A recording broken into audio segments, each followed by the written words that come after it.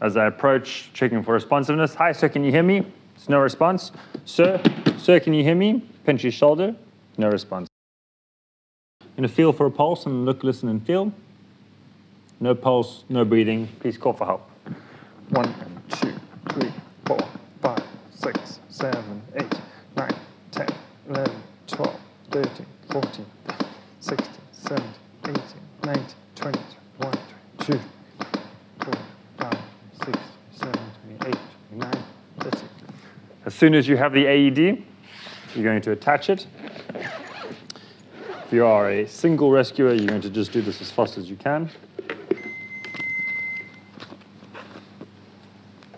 Apply pads to patient's bare chest. Plug in pads connector next to flashing light.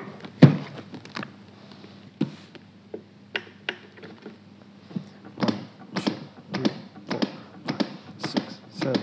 Analyzing heart rhythm. Do not touch the patient. Don't touch the patient. Shock advised. Charging. Stay clear of patient. I'm clear, you clear. Top, middle, bottom. Deliver shock now. Shocking. Press the orange shock. Deliver. 1, 2, 3, 4, 5, Start 6, CPR. 7, 8, 9, 11, 12, 13, 14, 15, 16, 17, 19, 20, 21, 22, 24, 25, 26, 27, 28, 29, 30. So that is a demonstration of danger response and hands-only CPR with the use of an AED.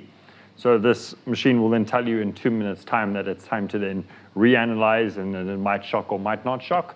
If it does not shock, then we should feel for a pulse in between.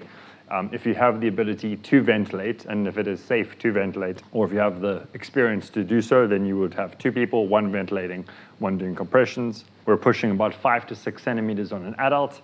We are wanting proper chest recoil, so to come just off the chest.